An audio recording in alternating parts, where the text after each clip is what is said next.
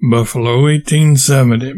Dear Brother, I find that your little memorandum book is going to be ever so much use to me and will enable me to make quite a coherent narrative of the plains journey, instead of slurring it over and jumping 2,000 miles at a stride.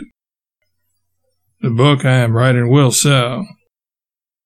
In return for the use of the little memorandum book, I shall take the greatest pleasure in forwarding to you the third $1,000 which the publisher of the forthcoming work sends me, or the first $1,000, I am not particular.